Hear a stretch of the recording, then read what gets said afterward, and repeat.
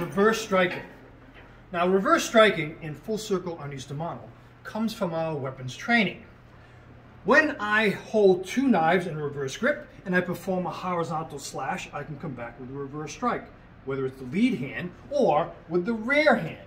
When we transfer that to our empty hands, if I throw a lead hook, I can come back with my strike. That reverse strike could be a hammer strike, it could be a forearm strike, it could be a palm strike, it could be a knife hand strike, depending on the situation and the choice in the moment. Now, if I throw it with a rear hand and come back, same thing, same reverse strike.